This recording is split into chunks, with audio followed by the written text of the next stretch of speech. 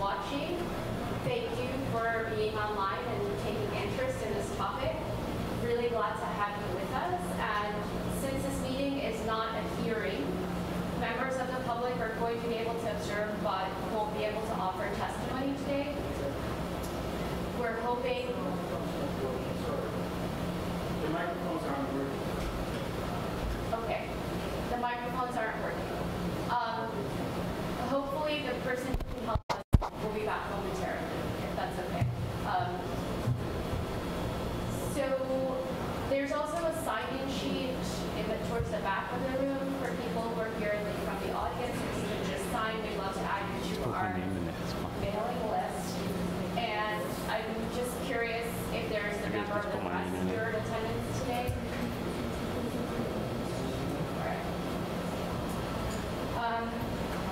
I want to also thank Landmarks Preservation Commission for using their space. And as I mentioned, we're being live streamed, and this is part of the open meeting guidelines that we are to hold public meetings, live stream, or videotape the meetings, make them available to the public. And also, we are having live captioning, and there's a Spanish interpreter here, so if anyone in the audience who didn't previously request the interpretation needs it, please let us know. And speak to the interpreter in the back and give you the audio devices. I had a little glitch, and we are looking to get a copy of the minutes for our approval. So we will defer that item on the agenda to a little bit later in the meeting. And we have a lot to cover today, so the first thing on the agenda after the minutes were the presentations, so we'll go right into those. The purpose of these presentations is just to give you all as commissioners a little bit more context about participatory budgeting and elections and full site interpretation, so you understand how the context in which we will be doing our work. So I want to start by asking Melissa Appleton from the Participatory Budgeting Project, which has been a key partner to the city since the council began participatory budgeting in 2011. Melissa will talk for a few minutes give us an overview of PD, and we'll have a chance to ask her some questions and before we move to the next presentation. So Melissa, the floor is yours. Thank you so much. Things are okay with the microphone. You all can hear me okay? Hear me okay? No? Should I continue? Do you want to use this mic? I don't. Some of them work, yeah. Is it working now? Okay. Maybe the issue. I think you have to hadn't turned it on. closer to them. There we go. I hadn't turned it on. I apologize for that. Does it work if I talk from here? I think you should use this mic. Yeah. Just because there's people. Is there a way to put that mic here? Sarah, I think you just have to speak closer to the mic. I think you just have to have the mic closer to you. Well, so do you? is there a way I can take that mic? Question. Let's see. I don't think so. So I think it's stuck here. Okay. So the people in the room can hear, right? So it's the issue is that the interpreter isn't able to hear. Is that the problem? You can't hear in the back of the room? Okay. What if you sat? Yeah. Is someone able to click for me and I'll just... Yes, sure. I can click for you. Great. Thank you. Sure. Sorry. I've got all my notes. Yeah, you can just sit, where I was Here. Okay. Okay. Can you all hear me okay now? You just have to talk a little closer. Closer. What about now? There you go. Okay. I'm just going to move your stuff here, Sarah. Thank you so much for having me. I'm really thrilled to be here. My name is Melissa Appleton. I am the program director at the Participatory Budgeting Project. And I just a lot of the folks in this room, including a lot of you all, have experience with PB. And so I just want to recognize that and ask if you know that your city council district does PB or not. If you know, could you just put your hand up so I get a sense? Okay. And if you have ever participated in the PB process in the city, could you put your hand up? Okay.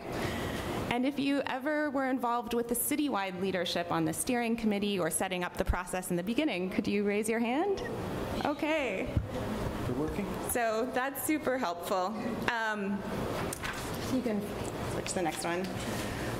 As Sarah said, the Participatory Budgeting Project is a nonprofit organization. We help empower communities to directly decide how to spend public funds. We do this across the US and Canada and have been involved with PB in New York since its inception.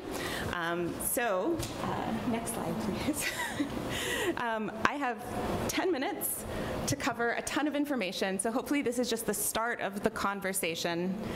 And we're happy to be a resource, as are many of the folks who raised their hands and have knowledge on the subject. So this is what we're going to cover in 10 minutes. What is PB? What's happened in New York City up until this point? What have the successes and impacts been? And how do you consider expanding the process citywide so that we can replicate those successes and avoid any challenges or obstacles? So just to set the stage, we know that we're here having this conversation because participation historically has not worked for communities, right? It's been painful, it's been unequal, and often leads to increased disillusionment and a sense of powerlessness. So PB is a process that we believe can redesign democracy so that it works for people and that it's participant-centered, right? It's based on the expertise of the people living in the community who it is intended to serve. It's democracy-centered on participants. So most of you have a handout that has the same graphic on it, but just so everyone's on the same page, the process is cyclical, right? It's an iterative process, meaning we're experimenting with democracy and always trying to make it better. It starts with community members designing the process, how it works, how they're going to engage the community they're trying to connect with, having the entire community brainstorm ideas for community improvements. Volunteers, here they're called budget delegates. I move on that. Oh, yeah, you go back. Work in collaboration with city, with agencies, with experts to develop concrete, feasible proposals for a ballot that go up to the community for a vote, and the community decides what actually gets funded, right? The projects that win the most votes win. And then it starts again. I wanted to share that PB is happening all over the world, right? So we're part of a broader movement for this kind of participatory democracy. It's happened at every level of government that you can really think of. It's happened in the global north, the global south. It does not come from North America. The idea comes from Brazil. Do you want me to? If you want to come up, I think the mic is... It's up to you. Yeah. Okay, great. Squeeze this. Yay, switch. So, in North America, you can hear me okay? Okay. In North America, our organization helped bring participatory budgeting first to Chicago after it had been in Toronto. Toronto is the first process in North America in public housing for public housing residents. It came to Chicago.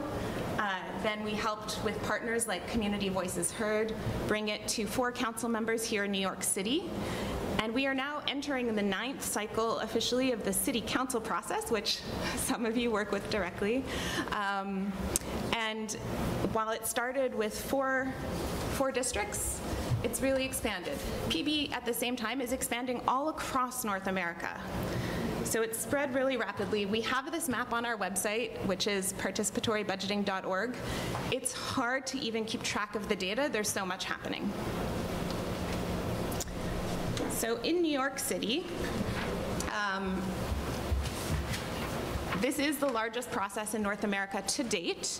It's in about half of City Council right now, where council members voluntarily opt in to give control of a portion of their discretionary capital funds to their local district community.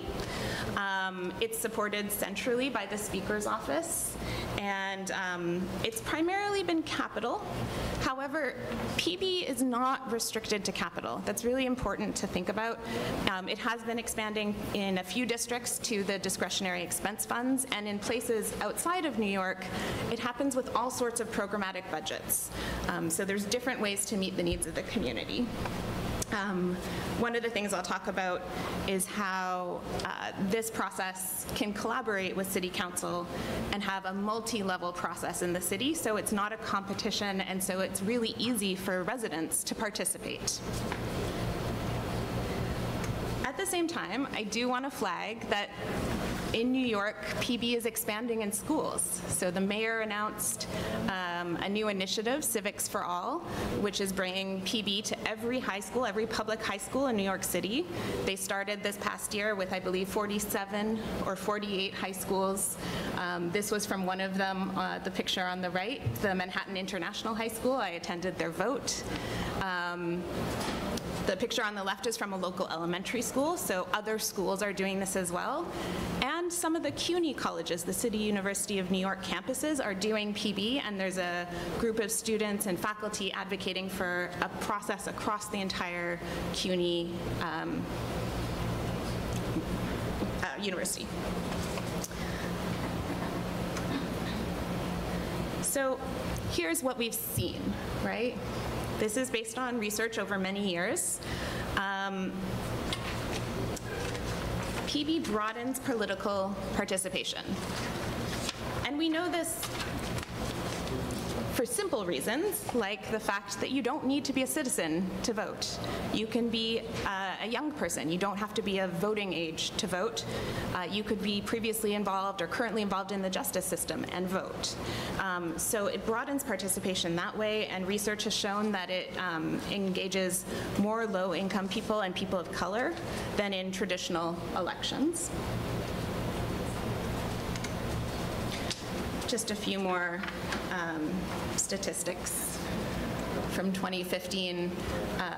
Research and evaluation is something to consider, how you assess the impacts of the process, and so we're hopeful that there will be some more data as this expands. PB also develops new community leaders. We really see it as part of the leadership pipeline. I know the Commission is going to be engaging with community boards, for example. There can be a lot of ways that this can be mutually supporting. And we've had participants report that they've increased their sense of confidence, they've increased public speaking skills, they've learned about how government works and have been able to advocate successfully for funding even beyond from the PB pot that they were originally working with. We also have participants report higher trust in government, right? When government asks them what they want and they get to see that their decision is what happens, it makes a difference. It's different than a typical input process or a typical feedback process. And the other thing we like to see in PB is that it strengthens relationships of neighbors, right, and community members. I participated in my own council districts process. I met people I never would have met in my community that I'm still in touch with. So that was true for me.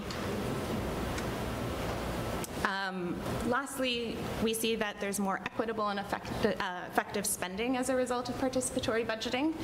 Two things I'll flag is that this is a process that has and can have explicit equity-based criteria, right? So when you're researching the projects to go on the ballot, we can frame what those projects look like. We can frame in advance what's eligible to be funded based on what the needs of the community are. And the other thing we've seen is that through participatory budgeting, often community needs are raised that government wouldn't have known about. And we've seen this at all levels. We have examples from schools where students asked for things that the school district never knew was an issue. So how do you do this, right? Because it's not just saying it that'll make it happen, it's how you set it up. And so these are the things that our organization, the Participatory Budgeting Project, has identified as really critical in setting up a participatory budgeting process for success and for those impacts that we want to keep building on. So money that matters. We're talking about money that feels significant to communities and money that's going to impact community needs of the community we want to reach, right? So if you're looking to engage with an underrepresented or marginalized community, work with a budget that's going to be meaningful to their lives. Oops. Second, grassroots leadership. As a participatory process, it has to practice what it preaches, right? It has to be based on the wisdom of the community it's trying to serve. And as I mentioned in this room, there's a ton of experience here, so we want to be able to support that with continued grassroots leadership and having the community design the process. So being able to say, this is how you reach this community, this is what's gonna work, this is what's not gonna work, right? Inclusive design, bringing the process to people where they're at, not forcing them to come to us, not a hearing like this, but going out to the streets, going to schools, going to houses of worship, going to supermarkets and laundromats, right? Trying to make the process as physically accessible to all languages. I know there's going to be a presentation on language access, and this is very connected to that issue. So inclusive design, focused outreach. Despite all our efforts, we know that we're going to have to make a special effort to engage certain communities that we want to participate. You all know that. It's an investment that we think is worthwhile, which has in the past looked like funding local community groups to do outreach to their networks and to their community. And the last one is those equity criteria, right? Having the grassroots leadership, having you all help shape in advance who you're trying to reach and what can be funded so the projects affect the folks who most need the funds. So, y'all with me still? It's a lot of information. Okay. For you all in the commission, we've been thinking a lot with partner organizations for many years about how you expand this in the city successfully. And these are some of the core questions that we think you will need to have answers for, right? You'll be discussing this. Key one, what funding is going to be allocated? How will we support the process on the back end, and what kind of infrastructure and systems are necessary to make sure it's successful? Given that there already is PB in New York City, how does this interact with existing processes, both the council and the DOE potentially levels? And lastly, how do we ensure we're following best practices, not only from New York, but from around the world, and meeting the needs of city residents? So those are the 4 key questions that I think you'll be discussing. And we do have some recommendations.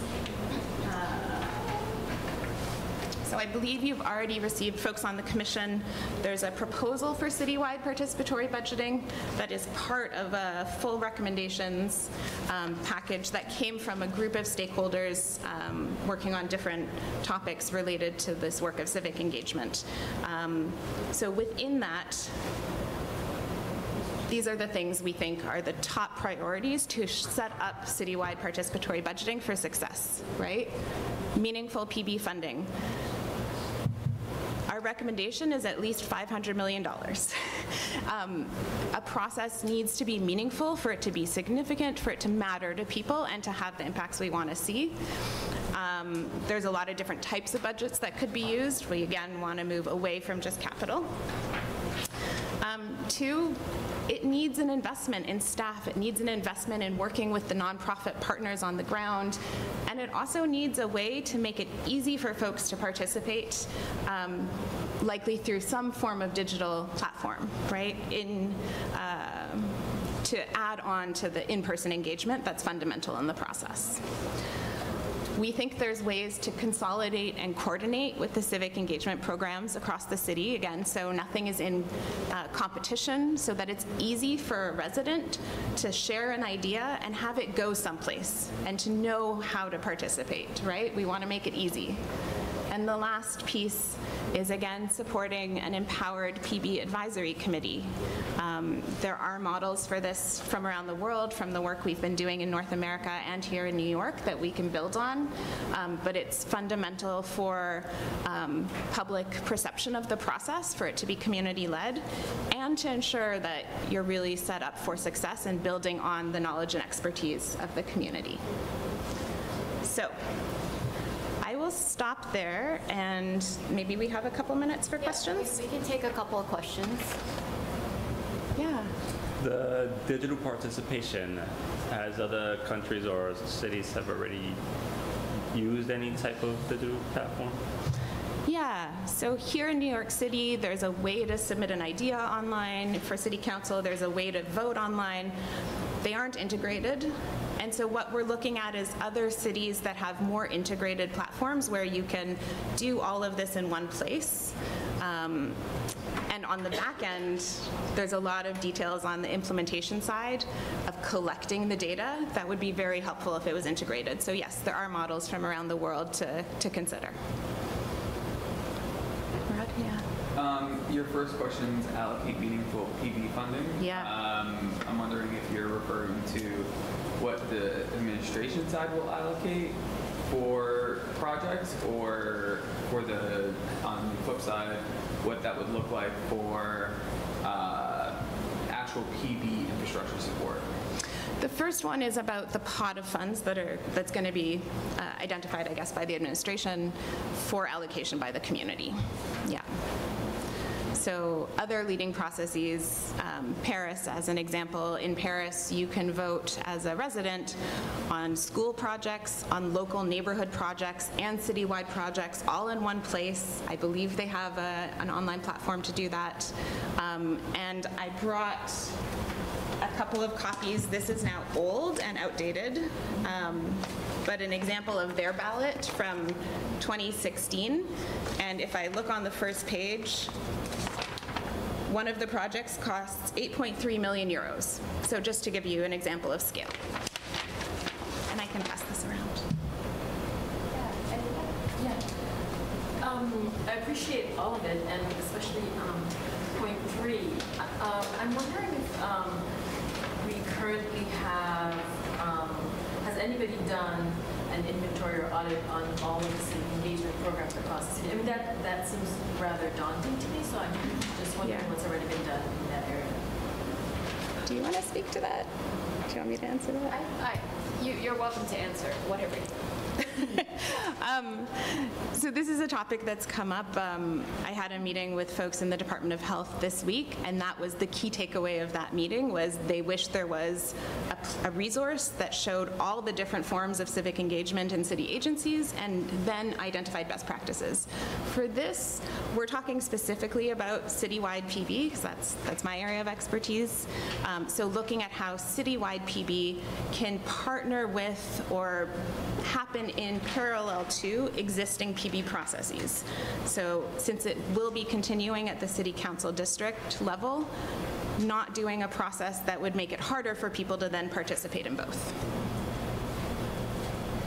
So I think we had talked, just to jump in fairly quickly, we started to talk a little bit about trying to map out some of what's going on, but we can, because it's clearly a need. I mean, I think that we don't want to duplicate efforts. We want to work with people who are already doing stuff. To do that, we need to know what's going on.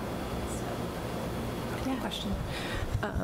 So do you have any thoughts about how to balance or reconcile the need to keep it community-led? You know, and I think that's been a strong point of emphasis in your presentation, but also to centralize and consolidate some of the support, the back-end support. Yeah, I have a lot of thoughts on that. I think partly it goes to ensuring that there is always an in-person component to this process, and that in-person component is supported, right, with staffing, with promotion, right, with communications and designers and social media, and with local nonprofits that work with the communities we're most trying to reach. that work needs to be funded, right? We can't ask people to volunteer their time just because we think it's an important cause. So that's, I think, one way to do it. And a lot of the back-end support is designed, ideally, to streamline that, to make it easier to collect large amounts of data in person and have it centralized and maintained online. That's an example.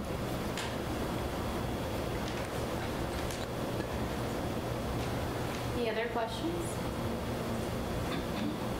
Okay, this is just the beginning of the PB journey. Thank you so much. I really appreciate being here and your time. Thank you.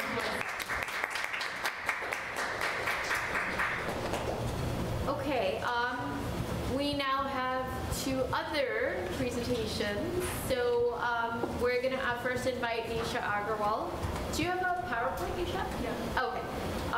Who's a senior advisor with Democracy NYC, who will, maybe just, is that okay? Yeah. Or you want to sit? Yeah. Okay.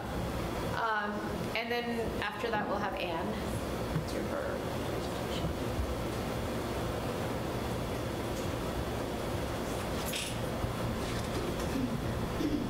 So, hi everyone. There's been a soccer activities going on there. That was very exciting. It's still going on. But here we're talking about something else that's also very exciting, which is democracy.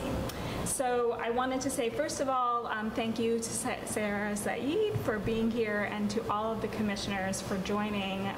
This is really very exciting to watch the CEC becoming a thing. That's great. So I'm Nisha Agarwal. I'm a senior advisor at City Hall, and I'm focused on democracy. And what does that mean? Well, it means voting, but it means a whole bunch of other things. Community boards, participatory budgeting, running for office. We want to help people get voting and lots of other things on that. Why does it matter? So I'll give you some data. For people with disabilities, half of them don't vote. They don't register. Half of the people that are possible. That's significantly lower than the average. Immigrant groups. You look at Asians, for example, only 40% are registered. 60% are not registered.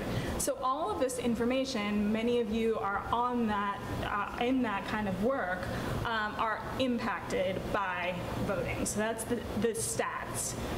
Personally, for me, I cared 2 years ago, I really cared a lot about my health care. I cared about my taxes. Sadly, we lost.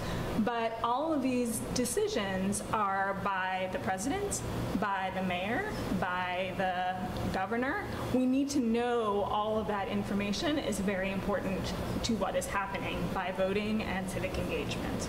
So I want to give you an example of some of the stuff that we've been doing at City Hall and in the city. So one is early voting. Many of you must know that now for the elections, the general elections, we're now going to be able to have 10 days to vote, not just one. So if you have a child who's sick on that day, you have to work 2 days that day. You can come by and go in a different day.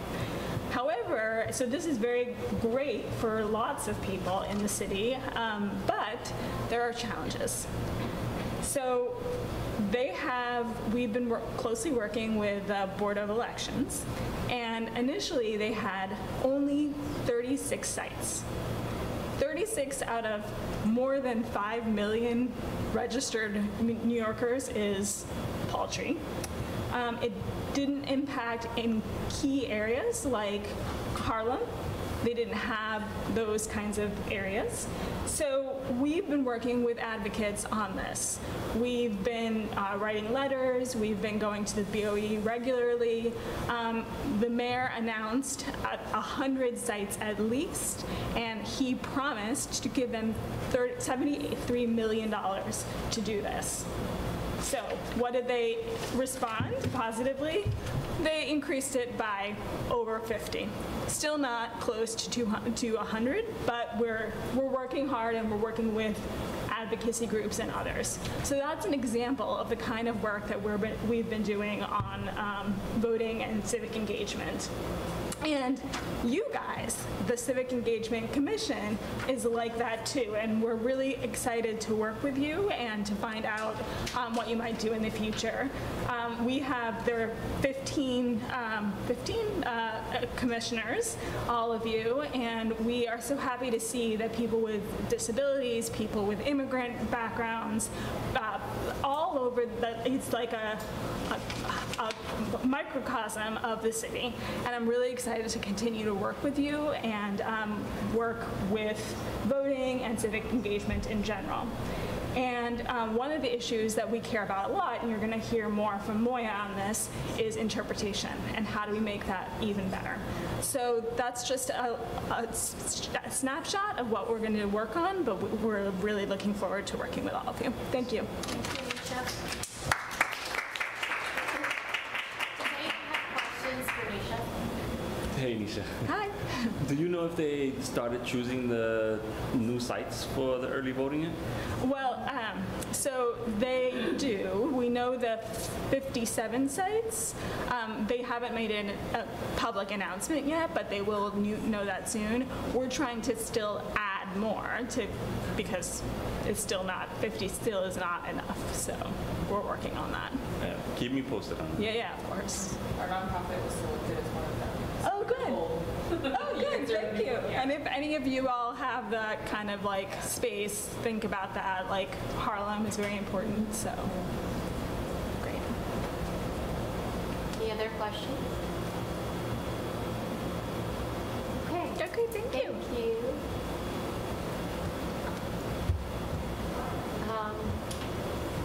Next we have Anne Montesano, Executive Director of Interagency Initiatives and Language Access for the Mayor's Office of Immigrant Affairs. Moya has been piloting methodology for poll site interpretation, so they'll tell us a little bit about what's been happening. The Civic Engagement Commission will be getting more involved in this process. As you know, we need to put forward a methodology for public review that is due in January. It has to be online for at least 30 days for the public to comment. We need to then revise it and have a final version of that methodology.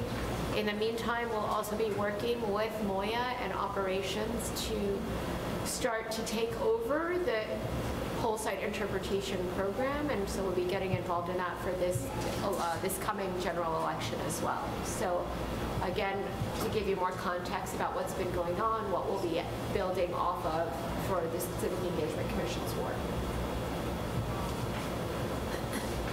Just want to make this, good morning everyone, I just want to make this a full screen.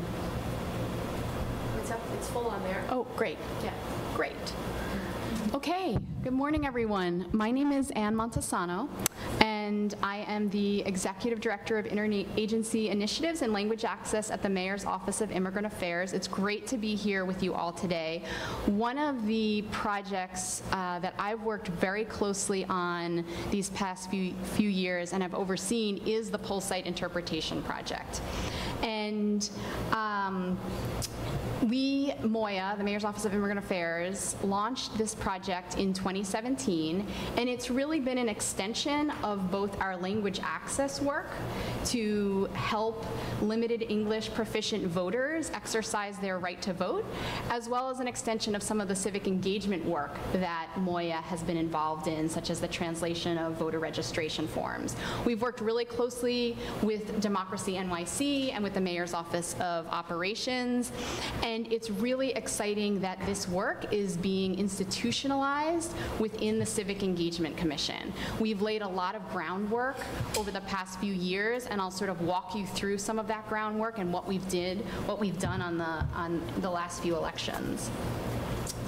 So we started in 2017, and this was a pilot project. So we looked at census data to determine what languages the potentially eligible limited English proficient voters spoke, the highest concentrations of those languages beyond the languages in which the Board of Elections provides interpretation services in, right? So our goal was to provide supplemental interpretation services to LEP limited English proficient voters. And looking at the census data, we saw that Russian and Haitian Creole speakers have the highest number of, those languages have the highest numbers of potentially eligible LEP voters. So we honed in on those two language groups. And then looking at the data determined that Brooklyn was the borough with the highest number, and there were two community districts in particular with the highest number of Russian and Haitian Creole voters. So we selected 20 poll sites and provided Russian or Haitian Creole interpreters. We hired a vendor to screen interpreters. We trained those interpreters, and they were stationed at 20 sites across Brooklyn.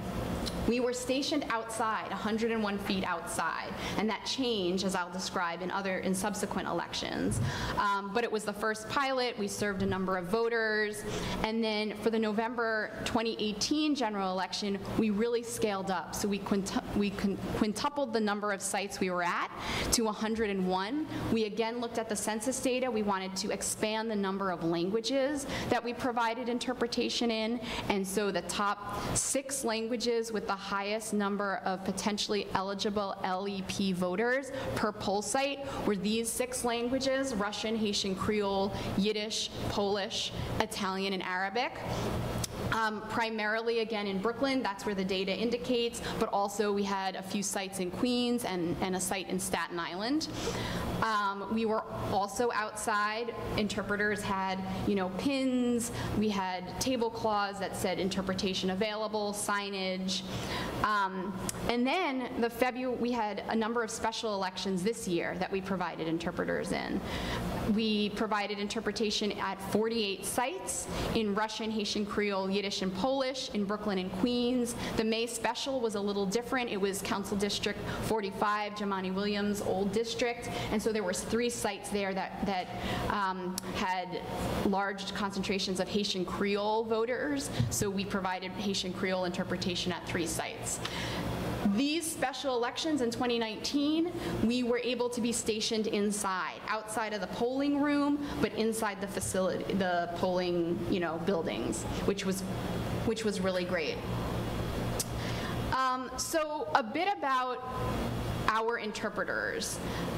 So like I said before, we contracted with a vendor to hire interpreters. So they did the recruitment, the screening, the hiring.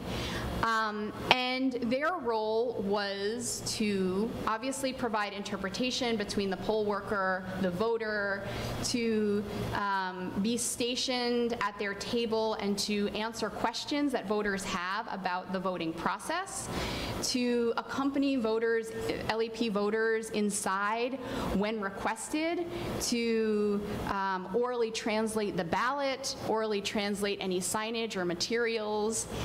And interpreters were trained. So we, in partnership with the Mayor's Office of Operations, conducted a training to these poll site interpreters so that they were very clear on their role. This training was based off of the BOE's training manual for their interpreters. It focuses on the role of the interpreter, prohibition against electioneering, the nonpartisan nature of this project. It focused on the voting process so that they could be familiar with the stages and steps that voters need to take in order to vote, as well as election day operations, right? There's a lot of logistics involved with an operation like this. So telling them kind of what time they needed to arrive, who their supervisors would be, how to contact their supervisors in case there are any issues. So what are sort of some of the accomplishments of these last few years of doing these elections? So we think we've left quite a good infrastructure and laid a lot of good groundwork. We're excited that the CEC will be eventually taking over this work. What we've done is we've served over 2,800 limited English proficient voters in the elections that we've provided interpretation in. That doesn't include the June numbers yet. We have now a pool of interpreters. So we've worked with a vendor, and we have interpreters who have served in multiple elections, so they know the drill. They understand this project. They've done this work before. And we've laid this infrastructure. So we've developed a training. We've developed protocol documents. We've really refined the election day operations so that they're smooth. The sort of staffing structure that needs to facilitate a smooth operation for the ground operation on election day. So, you know, in closing, we've done a lot of work these past few years. We're really excited that this work will become institutionalized in the city, and look forward to working with the CEC to continue it. So, and you can ask questions. And, sorry, Donna Gill. My question to you is, how did you find a synergy between your interpreters and the Board of Elections? Because I know that can be, I wanted to know, a little contentious with just not knowing protocol and things like that. Yeah. So how was that? Yep. So a few things. Our operation was separate from the Board of Elections operation. So we did not, the Board of Elections is required to provide interpreters in particular languages per the Voting Rights Act. The languages we were providing interpretation in were supplemental to that, right? So we excluded the language that the Board of Elections provides interpretation in and looked at the census data to determine what are the other top languages. And then because our operation was separate, we were not part of theirs. So we were outside of the polling room the first couple of elections. We had to be outside, 101 feet away. There is litigation that's ongoing now, but we were permitted to be inside the last few elections. Okay. Because, I'm sorry, the reason I'm asking is because the part in which the interpreter can go in. Yes. So that becomes a bone of contention with the Board of Elections. So interpreters are permitted to go inside and even inside the voting booth, in addition to the room. So our interpreters were permitted to go inside. They were stationed outside of the polling room, but if the voter wanted their assistance, they were permitted to go inside and accompany the voter through the process. And that ran. Yes. Absolutely. You're asking a question as someone who's worked at the poll. Yes, exactly. Oh, So, okay, good to know. someone that works at the poll Yeah. every election, so. Hey, what was the parameters used to select the locations to provide translation services in addition to whatever the BOE was providing? So census data, and then we focused on the languages that had the highest concentrations of potentially eligible LEP voters per poll site. So we were going to the poll sites with the highest needs in those languages. Was it layered with ACS data? Yeah. So I'm just confused then a bit of how there was only one Arabic site in Brooklyn that was in Gravesend as opposed to Bay Ridge, which has the largest Arab population, as well as Astoria and a couple other parts of the city, like West Bronx. Sam Solomon from the Mayor's Office of Immigrant Affairs is coming up. He worked closely on the methodology. Yeah, and thanks for the question. The process that we used to select both the languages and the poll sites where we deployed the interpreters was, as you said, Murad, based on American Community Survey census data. It involves a number of steps, which I'm also happy to describe to you all, in order to sort of focus that data at the very local levels by poll site that we were working on. The 101 sites that we've worked at the largest iteration of this project, as Ann described, included 6 different languages. And as you said, Murad, quite rightly, that it included one site in Arabic in Brooklyn, as well as a number of sites in the 5 other languages as well. What we've done in order to come to that conclusion about where the 101 sites and what languages they encompassed was that we created effectively a ranking of every single poll site that the Board of Elections was operating, and including all of the different languages that we estimate based on the census data are represented by the potentially eligible limited English proficient voters who live within the jurisdictions of those poll sites. What we discovered through that process, and I will emphasize that this really truly was a fully data-driven process that we did, and it's fully transparent. We've actually described it in court documents, which, as I mentioned, I can describe further here. What we saw through that process is that when you rank the poll sites, what you get is a number of poll sites that fell within the top 101, where we saw very concentrated populations within those poll site jurisdictions. As you work your way further down the list, what you encounter are some of the other sites that I think you're referring to, Murad, for instance, in Bay Ridge or Astoria or other locations, including in other boroughs too, where you see smaller concentrations within those individual poll sites. However, significant concentrations within like a group of poll sites that are in a particular region. So if you were to look at Bay Ridge as a whole, or Astoria, for instance, which are great examples, you will see a large number of, for instance, Arabic speakers who live in that, or Greek speakers who live in Astoria. However, what we've discovered is that when you look at it poll site by poll site, some of those poll sites do not actually have quite as large concentrations as you see among the 101 sites that we did.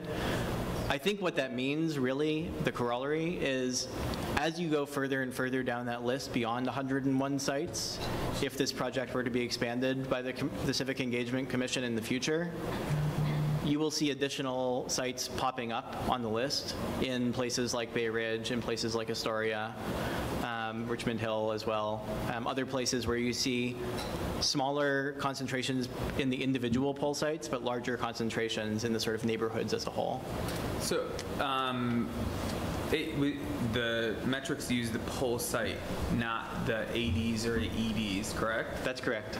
Wouldn't that be the more appropriate way in situations like this? Because if you're taking poll sites have at times 10 different EDs that are connected to different assembly districts or different senatorial districts, and that then divvies up. It's kind of like, I'm not saying that this is what happened, I'm just saying it's like a gerrymandered language access program, right? If you're just using one all-encompassing overview of it, it kind of like pushes aside the micro communities that make the community whole, because not all the ADs, depending on where you're going. Like, for instance, I know one site that's at Telecommunications High School. That school straddles 2 separate congressional districts, 2 separate assembly districts, and has I think 1 senatorial district, and then it has its own like very local Democratic and Republican county seats that people can go and vote for, but it's spread out. So that spread is pretty big. It's on the border of 2 communities, which both have a pretty significant Arab population who would need language access. But when you are encompassing the whole poll site, it doesn't reflect that, because the way that the numbers don't look as viable, because the communities are all split up at that point. If you go to a more centralized school where there is a higher, and I'm forgetting because I'm not attuned with elementary schools, but there are some in the neighborhood where I would say 4 out of 5 voters are Arab speakers, and they still didn't have a translator either. Yeah, those are all helpful points, and I'm familiar with the same school that you're describing, the Telecommunications High School in Brooklyn. There are, I think, a range of different approaches that could be taken to doing this project. The methodology that we have used for this project in the pilot phase of this has been based on the City Board of Elections process that is used. The Civic Engagement Commission's mandate is to develop a proposed methodology to be published at the beginning of 2020. And so that's a process that we'll be supporting the commission and you all in developing. The process really has been based on a desire to serve as broad a population as possible. And I think what you're putting your finger on are some of the tensions in trying to serve the largest population and also trying to be as sort of tailored as possible to very local community needs, which I think is absolutely a desire of all of us and presumably of the commission as we go forward. So I think it's a good topic for us to continue discussing as we're working through the proposed methodology, certainly. I think, just to reiterate also, I think as we talk about further expansions, I think some of the difficulties that you've identified where you see a sort of cutoff at a certain number of sites due to operational constraints so far in the pilot phase, as you go further and you begin to look at expansions to the project, you'll see that more of the sites that you're describing, I think, will be covered pole sites effectively. But those are really helpful comments. Thank you. Hi, I'm sorry I was late because I was at the party and celebration for equality and equal pay, so I apologize. I missed some of your presentation. I'm a little interested in, we're talking about immigrant populations and English as a second language speakers. We're now in a country where there is really a war against these people, right? So how is it going to work? I heard that you mentioned using census data. We're now going into a very difficult place with the census that may occur. And that is a deterrent for people to come forward. We also have countries where when people register to vote or they're party affiliated, that has worked against them when there's disruption in their governments. So there's a fear by a lot of populations to register to vote. So I was wondering how that is also being looked at and what can be done to get people to the polls and to register to vote. Yeah, unfortunately, our Democracy NYC advisor left. Do you have, yeah? I think it's an important question. It's something we've obviously thought about a great deal as well in this work and on the census work as well. A couple of notes I think that we've thought about. One is that in the process that we do in order to identify the languages in the poll sites, we actually do make adjustments based on what we've understood from the sort of national literature on the undercount of non-citizens in the census data. And so there's the model that we use does make adjustments based on undercount, based on historical data. We have been in touch with researchers across the country just in the last few months to understand whether those models will need to be updated based on sort of changes to census methodology. As you mentioned, things that are going on in Washington now. So that's something that we'll be continuing to look at, whether an undercount needs to be adjusted. The other, I think, important thing to mention is that the data that we use in order to make these estimates is based on the annual sample census data called the American Community Survey. The American Community Survey does ask a question about citizenship in contrast to the decennial survey, the decennial census. So what we're using is sample data that includes information about citizenship status, that accounts for part of the reason why we make that undercount adjustment, because there is an understanding that there are some people who do not respond for that reason, among others. We have been very clear that we will continue to support census outreach efforts to make sure that people are aware of the census, and we want to make sure that people continue to respond. So I think what you're raising is a very important consideration, that there may be challenges in getting accurate data in some instances. I think the two strategies that we've employed, I think so far, which we'd like to continue to work on, are encouraging people to respond to the census and making sure that we can answer their questions about confidentiality issues that may arise, and then also examining the data to make sure that we're capturing as accurate a picture as we can. I think we'd also be interested in hearing more about instances in which we may be identifying at the community level particular concerns about undercounts in particular neighborhoods. Other questions? I actually have another question.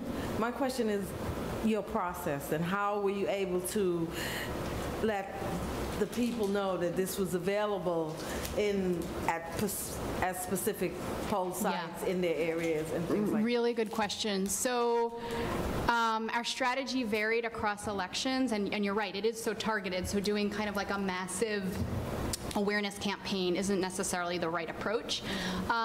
For the November election, the general election in 2018, when we were at 101 sites, we did some community and ethnic media ads. We had flyers that we distributed to community-based organizations. For the June election, we distributed flyers to community-based organizations.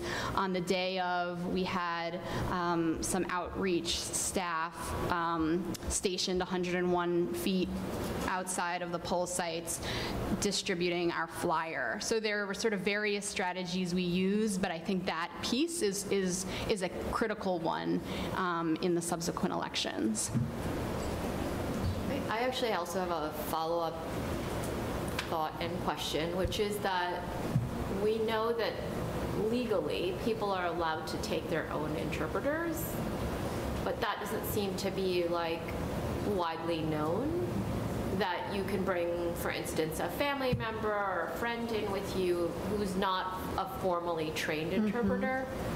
So is that something that you in the past included in your public education efforts, that piece of information? Is that something we need to be thinking about doing, you know, as a civic engagement commission, to let people know about their voter rights? You know, and that's one of their rights, is that you can actually bring someone with you if you don't have a... Yeah, absolutely. That's a great point and question. So, you know, there is Know Your Rights info. The Campaign Finance Board puts out Know Your Rights info, and we sort of compiled some of that, which includes that information, and we've translated it into different languages. But I think more can be done on raising awareness about that. We've also seen the Board of Elections not let family members go in to help their family member in the process. So I do think that education is definitely critical. And there are times where we had poll monitors who were just ensuring that in high immigrant communities, people were able to go in and have their voice heard at the ballot box. And when they went in with their daughter or their son or their grandkid, they were prohibited from assisting them, and pretty much had to go in there blankly, even if the poll monitor intervened and said they should be allowed to do this. And then it just became a tussle, and then it's a huge turnoff when you have to fight to allow someone to help you get to that point, which is why I was really excited that the city did launch the pilot program last year, because if that were to happen, it removes an hour argument of with the poll site person at the front desk, then the poll site manager, and then having to call the Board of Elections legal team to kind of like lay the law with their folks, and that usually doesn't always happen. So I think having like a backup plan for if you want to bring your own family member or friend to come and help you, you can actually bring anyone who's not affiliated with the campaign. It doesn't just have to be a family member. Right. So I think that it's helpful as well, if they're going to be obstructionists in this regard, having a city alternative. Absolutely.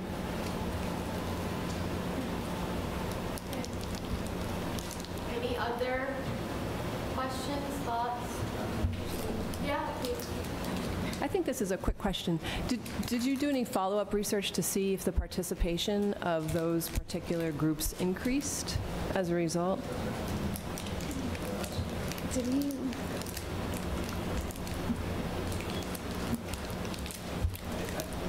I can speak to that a little bit. We have done some analysis on turnout rates in these elections. I think it has felt to us a little bit premature to make a conclusion about it, and acknowledging that we've done this in a fairly limited fashion as part of this pilot project. We are interested in continuing to look at that question. One of the challenges that I'm sure many of you are aware is that the turnout rates in New York tend to vary a great deal election by election, especially when we're talking about some of these specials. So it is a little bit of a challenge without sort of a baseline of participation by limited English proficient voters. But I think we'd be very open to talking more about sort of different ways of evaluating that. We've also done some evaluation internally to get qualitative information from the interpreters and our supervisors, which has helped to inform the way that we've launched a project and we continue to.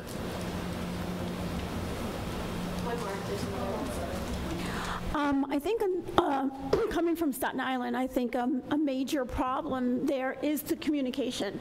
For me, speaking to people about having a translator there, or no one knows about it.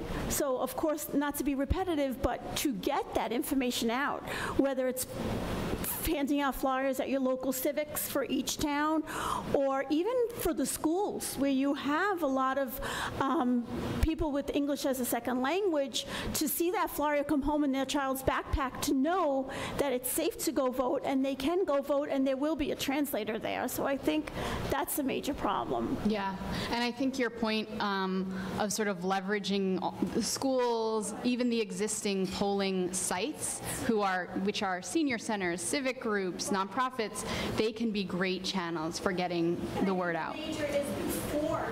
Yeah, absolutely. Right, no, absolutely. The people who are there, it's like preaching to the choir. Yeah. Yep. They know they're there, they know they have a translator, but... Yep, there needs to be a drumbeat. Yeah, absolutely. Okay, thank you so much.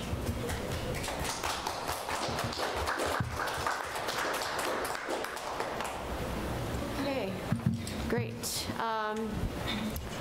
So for the next part, the rest of this meeting will just be going over commission business. So I want to turn back to reviewing the minutes from the last meeting. So you should have gotten a copy of the minutes. So if you could just look it over, it's in large font. We had an accessible version up online. We have an accessible version, a PDF version.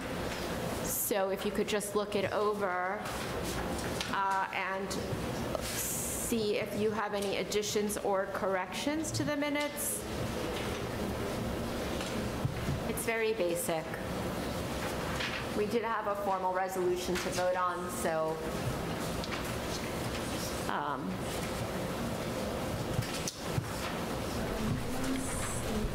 oh, it's right here. It's very basic. Yeah. Very basic, skeletal. So, Motion to approve? Yeah. Okay. So motion to approve. Did I hear a second? Yeah, okay, you second. Okay, great. So all in favor, or Aye. anyone opposing? I do actually have a question, though. Okay. Is there a reason why we don't share more of the content of the meeting? That's a really good question. My understanding is, from a legal standpoint, we're obligated to share when there's a vote on a resolution.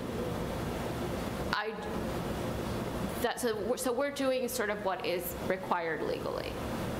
I just think that, like, but you're concerned about sort of the substance. But Annetta, remember, we're being recorded, it's all archived, so anyone can go back and see the entire meeting.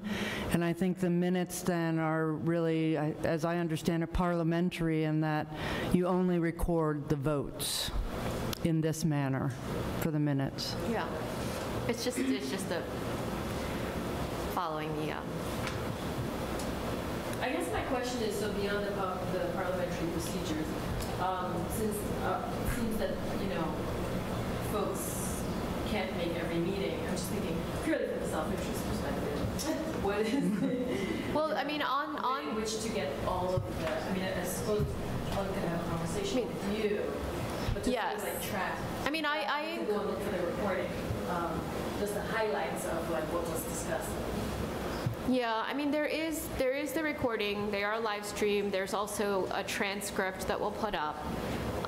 And I encourage people to read that, and also I encourage people to stay in touch with each other, right? Like you have and also be in touch with me so that we can try to keep everyone on the same page. I think that the ability to watch the meeting online if you can't make it, or watch a video of it later, that's pretty amazing. I mean, you don't necessarily want to watch a 2-hour meeting. It might not be so exciting, but if just as a way to keep up when necessary, it could be helpful. So if there are no changes and we motioned and seconded, the minutes are approved. Yes. Oh, you're going to abstain. Okay. Okay. So we'll make sure that we record that. Okay.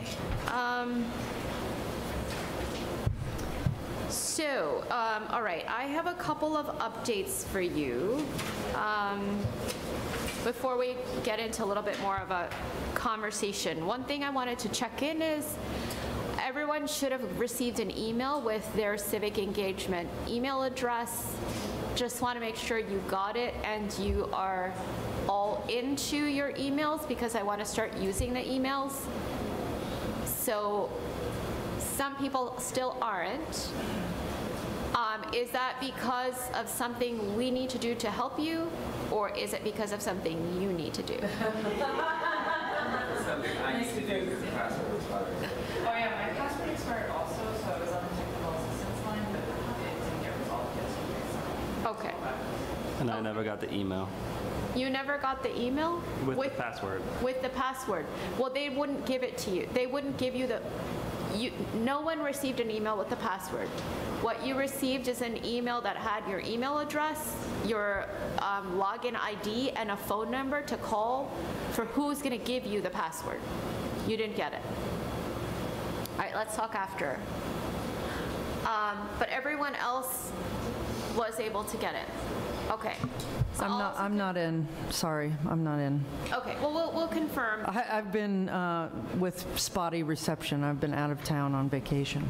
Okay. I actually took a vacation. So once I have assurance that everyone is on these emails, then I will start using that. But until that time, I will continue to use your personal emails. Also, as you know, I text you as well, because I'm not sure how frequently you're accessing emails, so I like to do both things. I hope you don't mind getting texts from me at different hours. So that I just wanted to confirm I got the email, but I'll confirm with you at a later time. I haven't actually been able to try to get in, but I did get the email you're referring to, so I'll let you know if I have any issues and confirm when I've actually tried it, which I should be able to do right after this meeting. So. Okay, thank you. They are very helpful when you call. Okay, yeah, if you have any issues, always feel free to reach out if you're not receiving what you want or need. Last meeting, we also talked about trying to create a standardized deck, a PowerPoint that people could use if they're out there making presentations. So we did develop that, and it's right now will be looked at and approved internally before we publicize it. So I just want to let you know that. We also talked about developing some bylaws for the commission. The law department has been working on that. I'm going to be organizing a call with the people who said they'd be willing to help, like the subgroup. So I think that's Donna and Mark Diller. So we'll do a call with the law department to look at it, and then we can bring it to the full meeting once we sort of go over it separately beforehand. Something we didn't talk about last time, which I wanted to, was the social media for the commission. Right now, the commission is not on Facebook, is not on Twitter, is not on Instagram, and I'm assuming that we all want that to happen. What I do want to get your input and thoughts are what kind of content do we want on there, right? So I just wanted to get a few ideas here, and of course you're always welcome to add more ideas as we go along, but what should we share on social media is kind of what I want to ask you today. Well, hopefully we're going to do something and we can share that. Okay. Do something.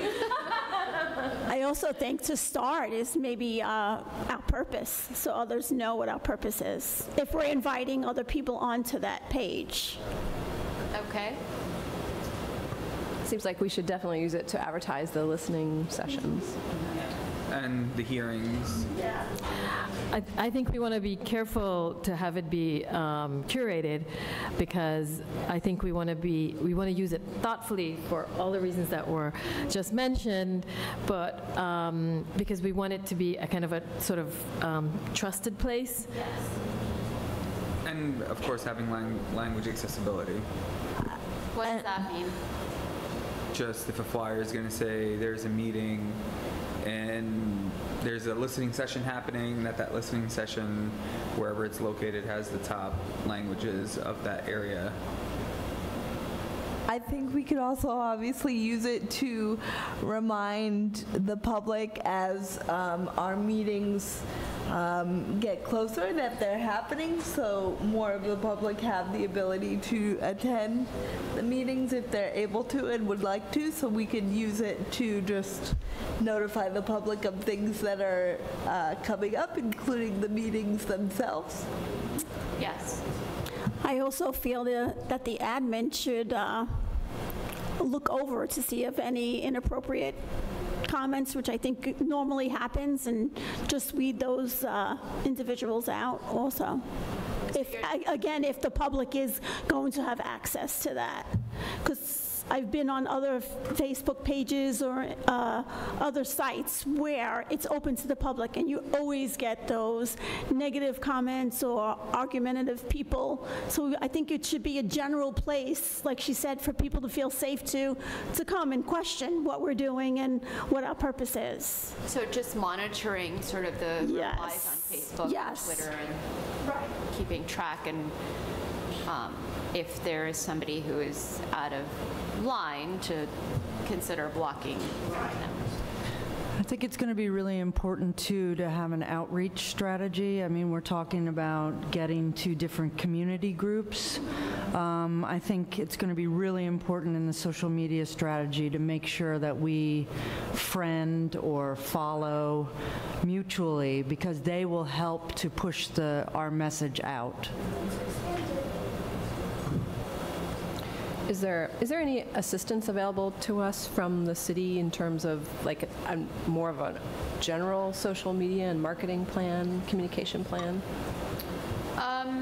Well, the Civic Engagement Commission will have a comms person who will be coordinating with other, efforts around the city, and also with the mayor's office and other initiatives. So, yeah.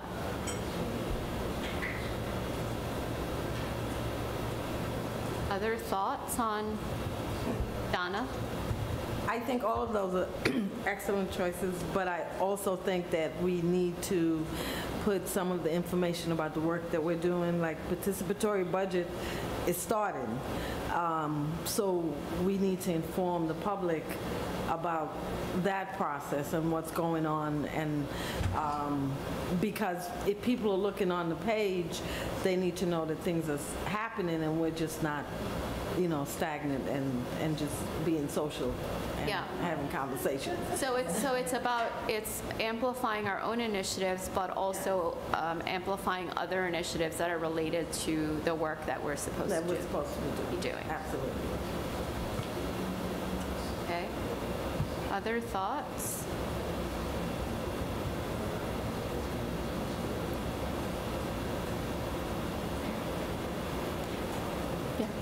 Okay.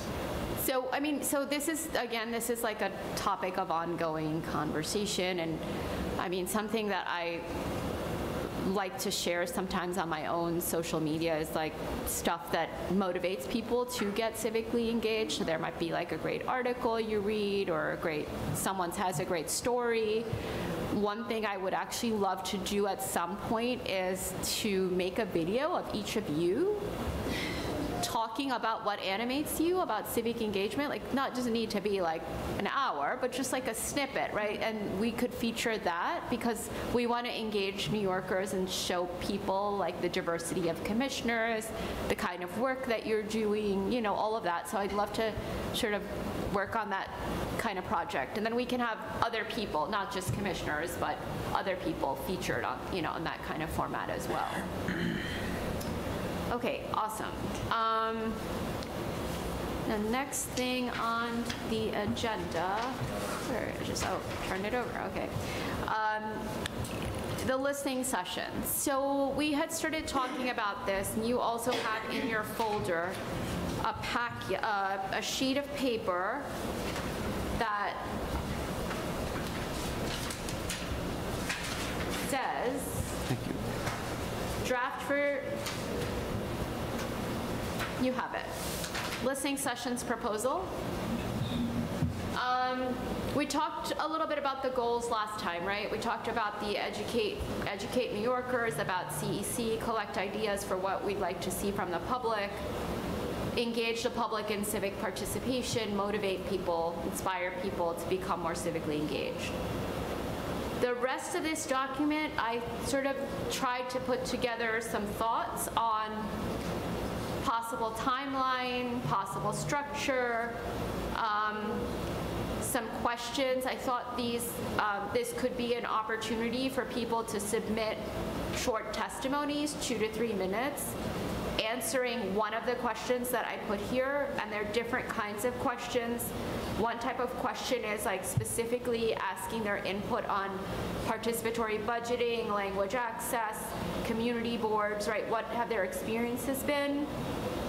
What would they do? Ideas for what they would do to strengthen work in those areas. The other type of question is just like what motivates them, gets them excited to get involved. So there are questions like, you know, what issues of civic engagement should the CEC prioritize, right? How can New York City be a model for civic engagement? How can New York City serve the people of the city and the world with more civic engagement, right? So just like trying to get more vision, right? And asking even how, like, have you ever had a moment that felt really amazing in terms of civic engagement? What did it feel like, right? So having people share their own stories. Those are some thoughts of the kinds of questions we could ask. And also part of this is to develop, as we've been talking about, a good outreach plan.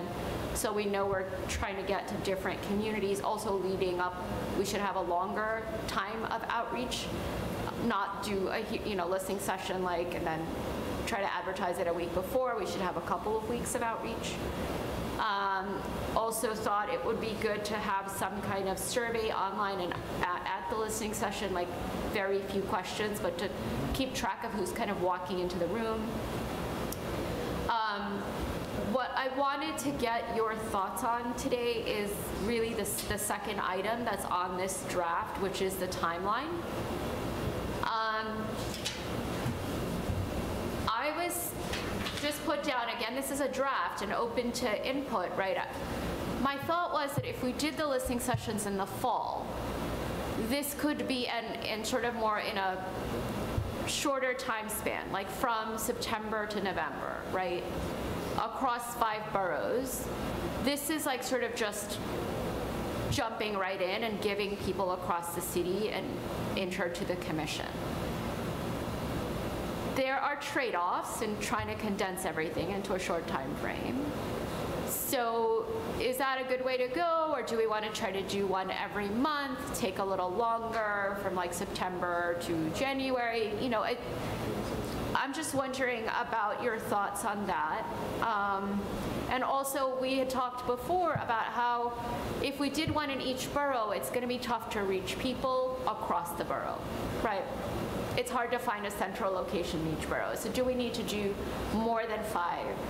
So I would just, again, love to, have your thoughts on how we move forward. And one thing I would like to do before we leave here is to have a date for the first one. Even if we haven't decided about all the other ones, I'd like to have a date for the first. So thoughts on time frame? I like the September to November. A lot of the holidays fall a little later this year, so you have some availability in September, which we don't often have. You will have some, not so much in October this year. So just to take that in consideration, but I think it's a good way of going September through November. I have a few thoughts that might help us, might help on the discussion around the timeline. As I sort of look at the questions and what we want to achieve from these listening sessions, I just think about how do we do this and what would pull these good ideas out of people. I really would encourage us to be really creative and thoughtful, so it's not like this boring panel of people sitting down, listening to, and putting people, community members, who are not used to speaking. If we want to truly hear from the folks who are invisible, unheard, I think we need to think about different formats that's inclusive, culturally inclusive, that's creative, that may involve art, interaction, a sort of more dynamic experience that then sort of spreads like wildfire across the city where people are anticipating and looking forward to it. Yeah. Sounds, you have me sold. What do we need to do? Having those sort of coming off the Charter Revision Commission, where it's like you hear really the people who you least need to hear from, whose ideas you already have. Preaching to the choir. Right? Like, who have all the resources, so I think that before we start thinking about the timeline, we need to really invest some energy in thinking through what is the experience we want. Yeah. People. That's a great and I think it's going to take some resources. Mm-hmm. So I think it's going to take, I would love to quit my job and do a creative art project with the community. It's not possible. So I don't think it's possible for any of us here. So I would love for us to consider hiring people who do this, who do community, because what we're talking about is community visioning sessions, right? And I'm sure we all know folks who can sort of throw ideas into a hat about who do this. And to do something like that, it takes some planning. It takes planning in terms of identifying where, location, that is accessible. I think we will need to do some deep sort of groundwork, and that's where we can each play a role in identifying people who can be champions to get the stuff going and spread the word.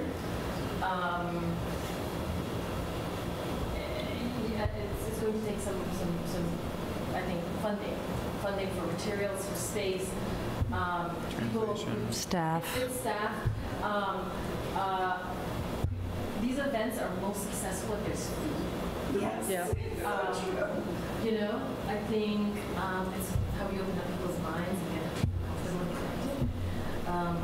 So this is some.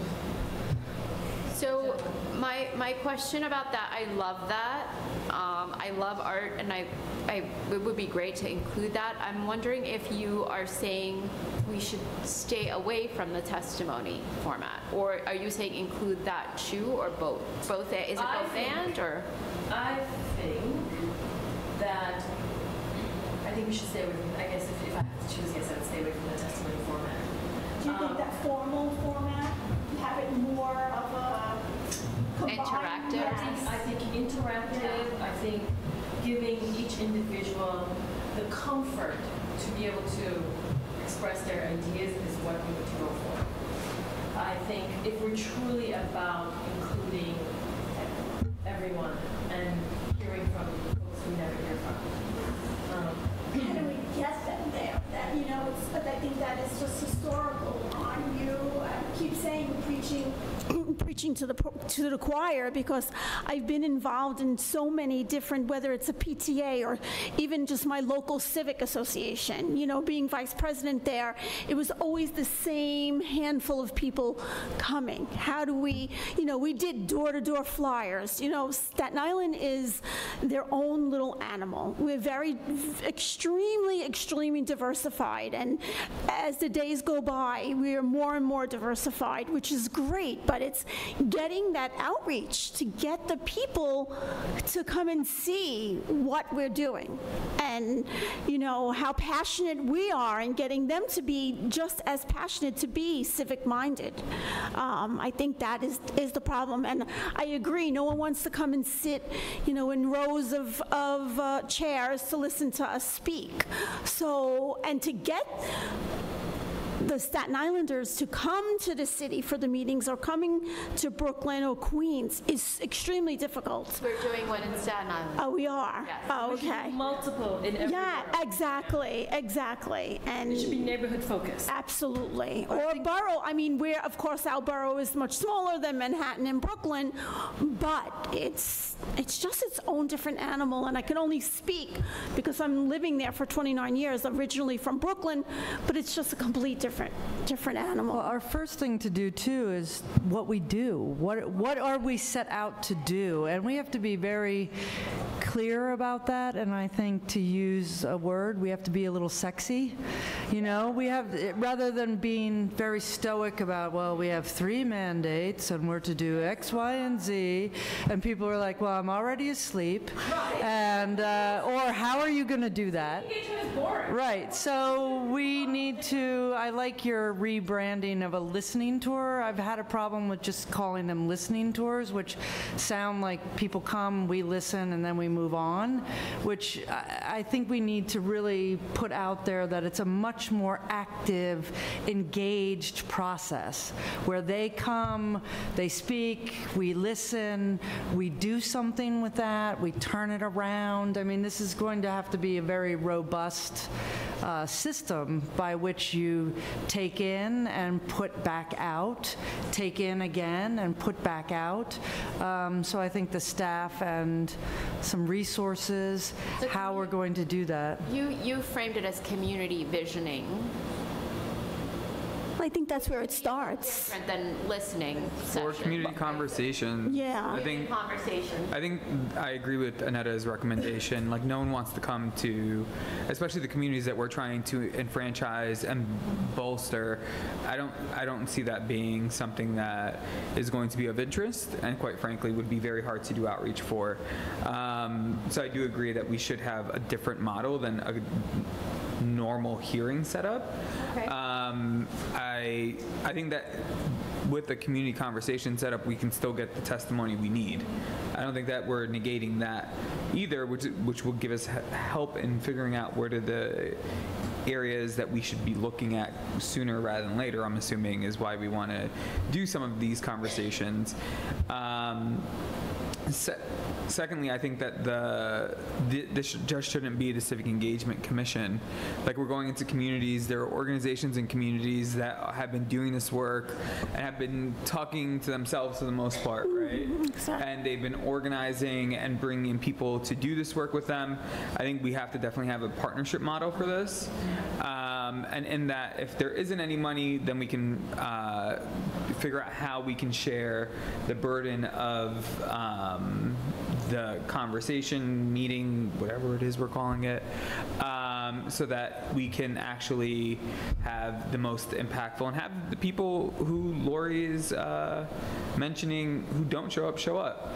I think in South Brooklyn there should be one if it's not listed already. And I think that the two the biggest immigrant populations who are impacted are in southwest Brooklyn. And we should definitely be looking in that region for something where it can potentially be in. It's a huge Latino community, Arab community, Chinese community. It's a very diverse area of the borough, and I think that I would, if we had to do one, I wouldn't recommend that, but if we did, we'd have to have a pretty big space with language access and translation services, and ensuring that we're being as culturally sensitive and competent as possible in how we roll out whatever it is we do. And if we do separate ones, we would open it up to everyone in the community, but have a more targeted approach of the outreach that we're doing, so we can maybe potentially have one that's for Spanish-speaking folks, one for Arabic-speaking folks, one for Chinese-speaking folks. I think to add on to what Murad is saying, I think one of the ways we could do that is one of the ways we can collaborate. So I agree with the point that I want to piggyback on or add to is what he was saying about collaborating with community-based organizations. And one of the specific ways we can maybe think about doing that is identifying events that are happening in a particular area of a borough or community that we could maybe tack on to that event and become part of that event to inform, instead of doing always something separate. Like an example of an event like this, even though it's past, for our community, the disabled community, one of the biggest nonprofit organizations in the city called Young Adult Institute in the summer does the Central Park Challenge, where like thousands of people from our community come to Central Park, and there's entertainment, and there are a bunch of booths. And so if we could, an upcoming event, it's obviously going to be too soon, I think, to do this, but like the Disability Pride Parade, for example, is this weekend. Another example of an event that happens in the spring for the Irish community and the LGBTQ plus community is the St. Pat's for All inclusive parade that was started like 16, 17 years ago, before the LGBTQ community could march down Fifth Avenue. So if we wanted to do something in the spring in Queens, maybe we could collaborate with the St. Pat's for All parade, because young people come to that, there's entertainment, and you're reaching a lot of people. They already have a truck, loudspeakers, so maybe identify events like that we could become a part of that are already existing to reach people. And I have an opportunity this weekend.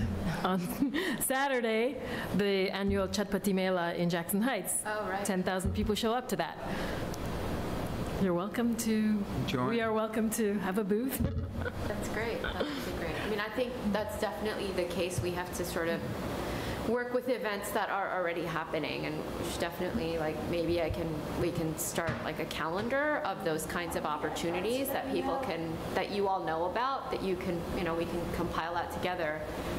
Again, I think social media, I think would be great, where it's a place we can all go and see what's going on. Yeah. So what I am hearing now is that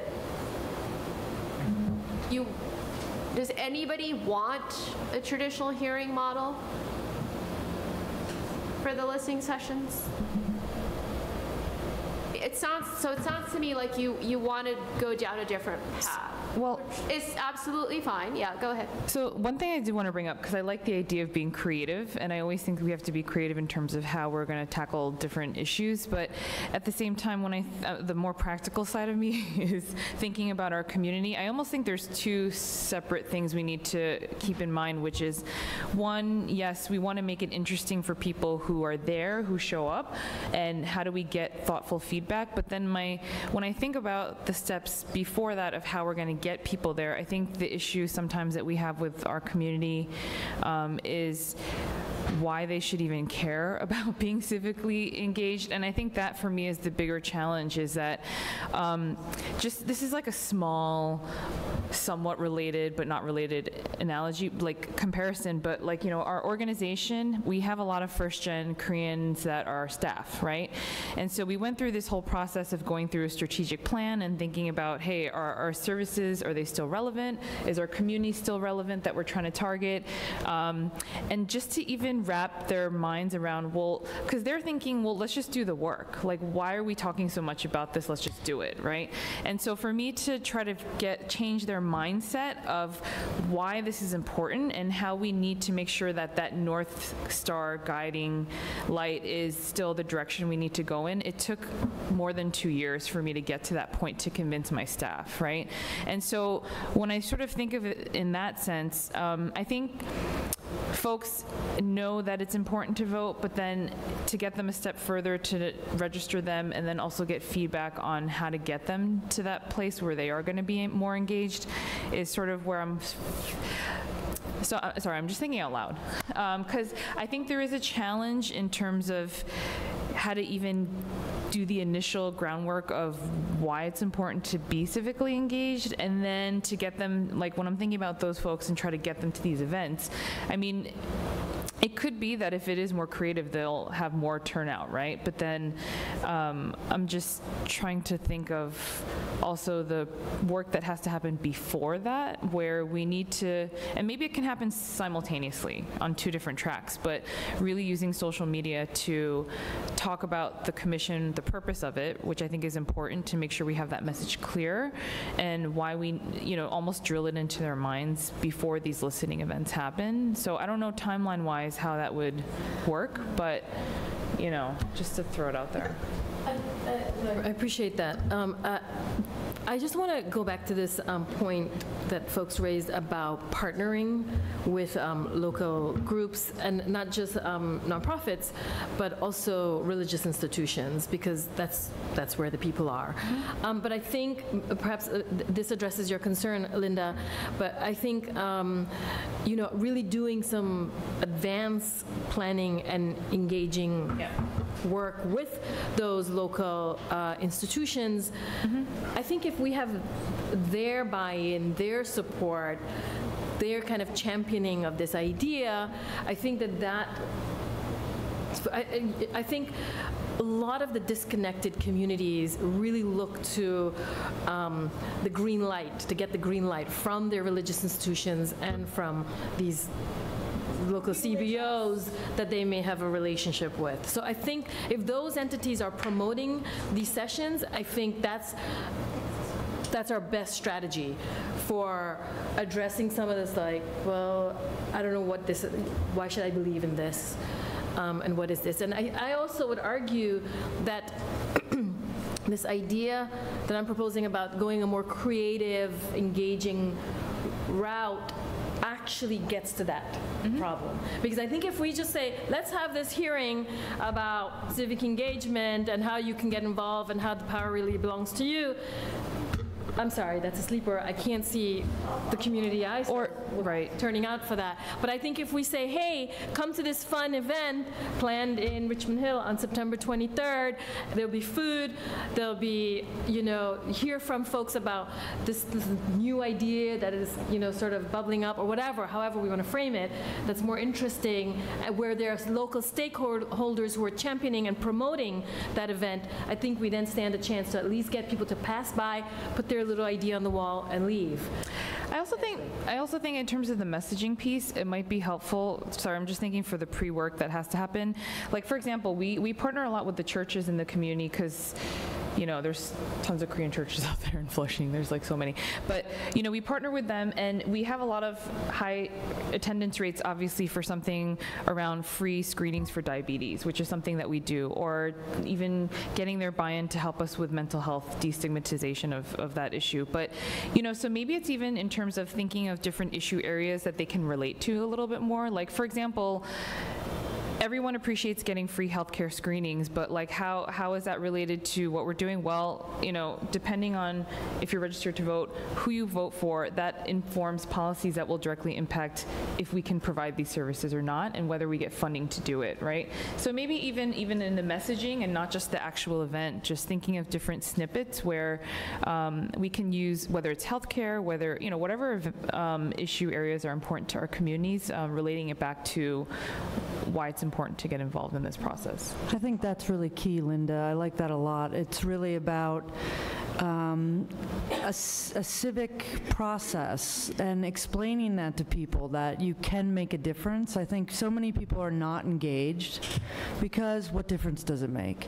I'm just going to vote in the same person who everybody's been voting for, and I don't see any change, and I can't affect change in the city. And what we're saying is that you can affect change.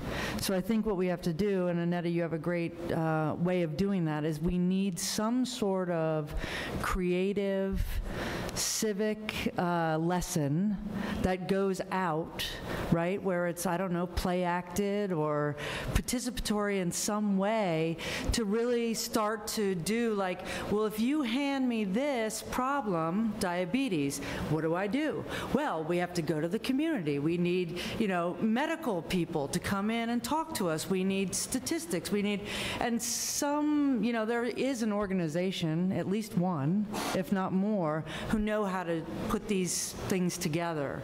So I think if we go out with that sort of program, it will really, I think, energize and excite people to start to get more involved, at least come out for these, and then what is the next step? I'm so glad that you raised the issue of play acting. I'm so sorry, but play acting, because actually this is an approach that's used and that's been very effective in developing countries. Theater of the oppressed. Yeah, yeah. So. Okay. Just to try to keep us on time, Eve. Yeah, I have some thoughts that I just want to throw out here, because I mean it's really exciting to think about developing something new, you know, from scratch that is focused on civic engagement. And I think, you know, we have a chance to pitch this as like co-creation of this new entity, you know, with the people that we're trying to reach. And you know, to your point, Linda, I hear what you're saying. I think it's important, but I also think it's our responsibility to kind of pitch civic engagement in a different way, that it's not just voting, right? I mean, you know, people attending a local religious service, that's a form of civic engagement, really, you know, like talking to your neighbors. There's all different ways of civically engaging. So I think we have to be very clear about that messaging, that we're trying to open up a lot of forms.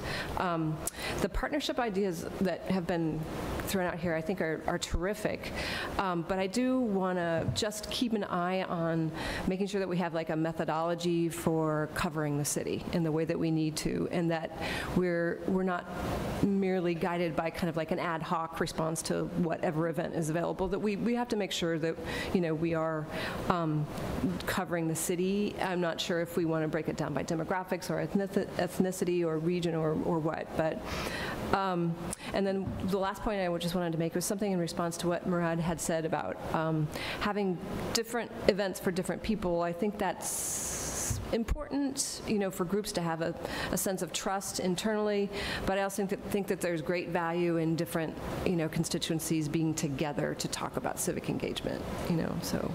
Yeah. I think bottom line is educating people, and by educating them is communicating. I mean, I'm embarrassed to even say that I never even heard of participatory budget before I got to my first meeting here. Never heard of it. I think a lot of people in New York City haven't heard of it. I mean, to see people raise their hands, I was like, ooh, I don't even know what that, you know, I didn't know what that was before I spoke to you. Yeah. So I think I've heard an expression recently about our work here, which I think is relevant, which is that we are trying to fly a plane that we're trying to build at the same time. So there's a lot of really, I mean, I agree that we want to take a new and creative approach.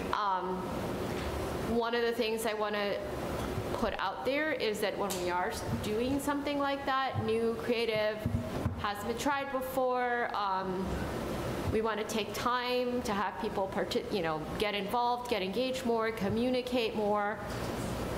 That takes more time. So that's always a trade-off, right? So like the desire to see results in a short amount of time, which is something that the public imposes on a governmental entity because they want to see that we're doing work. There's a tension between that and wanting to have a process that takes more time and is more creative. So I just want to name that tension. I don't think we need to resolve today the timeline, but what I'm hearing is that you want to take a more thoughtful approach to these listening sessions, so we can take the time to think about it a little bit more. I still would like to try to do one of them in September just to sort of kick it off, and maybe this is even a process that is ongoing as opposed to like a listening tour that happens and stops, but it's something that we continue. That part of the Civic Engagement Commission's work is to have these kinds of ongoing spaces. We create these spaces where people come to talk about different civic engagement issues, and we don't stop, right? So maybe that's something else to think about. And Sarah, I'm sorry, but I'm trying to understand why we're so siloed, why we're trying to build an airplane and fly it at the same time when we're in a city government that has all kinds of experts and people who have done great things before. So why are we trying to reinvent the wheel or build the first airplane? I feel like we're missing an opportunity to tap into a lot of resources, and I don't know exactly how to do that, but I would urge that we start looking at that. Yeah, I mean, we have existing standing conversations now that are trying to coordinate the civic engagement initiatives that are in the city. So Democracy NYC, for instance, or the Census, Public Engagement Unit, we're actually talking to each other to see how we can work better together, and also we need to start having conversations with community organizations as well.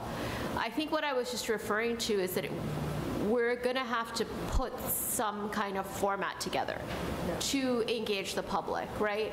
And I was trying to suggest that we don't need to have all the answers for how we do it, but that we sort of learn as we do it and learn as we're going along. I think one other thing that I would just bump up and piggyback off of something Amy said was we have the public engagement unit for the mayor's office as well as the public engagement unit at the council. Mm-hmm. We also have partners like the participatory budgeting project. Like there are a number of different people who have like mastered the way of doing these community conversations. Yeah.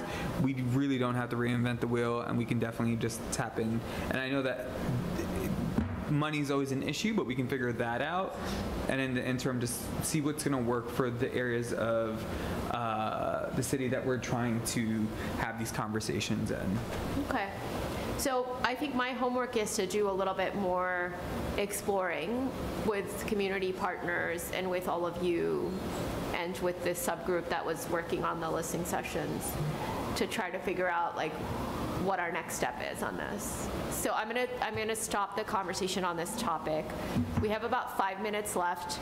We won't have time to really get into the 2 other handouts that I handed you, but I want to just say a couple of things about them. The 2 other documents that I gave you are draft documents again. Your homework will be to review these documents and provide your thoughts on what is put on paper here. One is a document about the Participatory Budgeting Advisory Committee. Another is a document about the Language Access Advisory Committee. As you know, both of these committees are mandates of the charter that the Civic Engagement Commission must form these committees, right? So we are having, conversations internally with operations, with the appointments office, with the mayor's office, just about how these committees will look. But in these drafts is sort of an overview of what the responsibilities are of these committees and some of the criteria that can be used to select people who will sit on these committees. A lot of what's on this paper is drawn from the charter and what it is expecting us to do. I've also looked a little bit at suggestions, for example, from Participatory Budgeting Project. The City Council has has its own citywide PB committee. So there are different ways that people have approached this work, and we're trying to sort of draw on those approaches to see, to accomplish our goal. But I would love for you to, again, look through these and we can keep the conversation going about this. This work is also time-bound, right? We need to develop a proposed methodology for language access at poll sites by January of 2020. That means that we need to formulate an advisory board fairly quickly so that they can help and be a part of that process of creating the methodology, right? For participatory budgeting as well, the City Council is starting its PB process, like now. They have a citywide committee, right?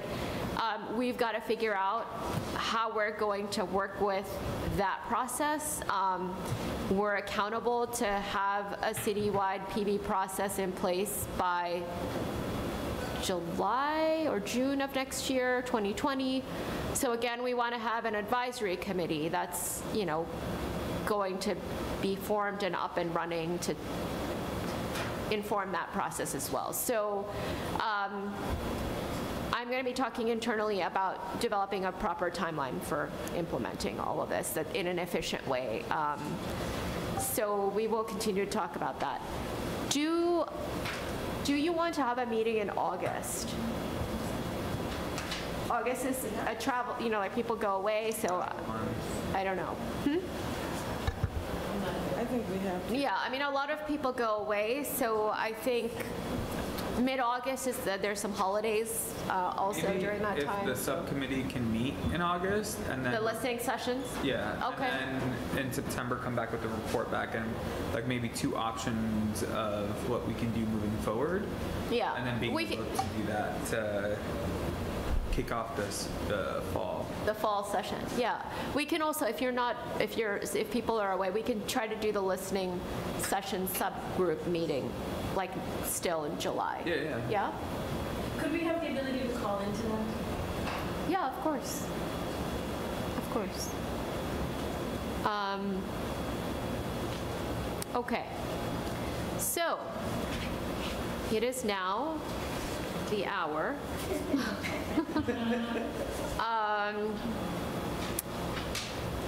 For us to close, are there any other issues that we need to raise at this meeting? Anything that you, in addition to the listening sessions, will continue to talk about participatory budgeting and language access. We also need to do a presentation on community boards, because that's another area of work, so we'll try to build that on. So if there's nothing else to discuss today. Yeah. I was wondering if you could share with us the current capacity of your office. The capacity of the office, meaning the staff? Yeah. The current capacity is me, and it's LA, who's interning with me till the end of July. We have been interviewing people to fill the 6 additional lines we have. Those interviews hopefully will lead to a finalized pool of candidates that we can start to, onboard. Certainly hoping to onboard at least one other person, like in the next couple of weeks, but maybe more. But we want to make sure that we have staff by September, certainly. It's just takes time to find good people and also just to navigate the process of, applying and all of that, just from a city standpoint, yeah. I mean, I think we could probably help you with some of that, identifying candidates if you share with us. Yes, of course, yes, we will do that, yeah. Yeah, they're basically, just to give you very quick there's an advisor for participatory budgeting, advisor for language access, there's a communications role, a community outreach role, sort of an admin role, and then we need to have someone who's operations, like chief of staff and a lawyer, and that's all combined into one. So I'm trying to work out how we get sort of multiple functions into single roles, and that's been one of the tensions, and I know that people who've run organizations understand this very well. We were smiling at each other. Yes, yes.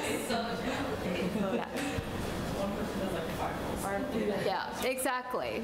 Which also makes it tough to align with civil service titles, because those are sort of tend to focus on one task or one type of job. Okay, so Donna? There we go. So cards, are we going to get cards? That was my question. Business cards? Business cards, yeah. Okay, I look into that. And what was my other question? I forgot the other question I was waiting for. The business cards, definitely. And I just lost it, I'm sorry. I had it, but I don't remember what it was. Okay, we can always I'll call you. be in touch. So do I have a motion to adjourn the meeting? Make a motion. Make a motion? Yes, second. Okay, so the motion to adjourn has been seconded. All in favor? Aye. Great, the motion's passed, and we're going to call this meeting to adjourn. I'm sorry. Yes. We do not have a date for the next... After the meeting is over, I'm so sorry. Yeah. The talking points, you said you was having someone The deck, look at the standardized deck. Right, so... We can share, I can share that. When is that going to be getting to us? It should be ready within the next week or so. That was the other one. Yeah. Yeah, it should be ready within the next week, so I can share that out. We don't have a date for the next meeting, but I will work on that with you online. Okay? Thank you very much for being here. Thank you.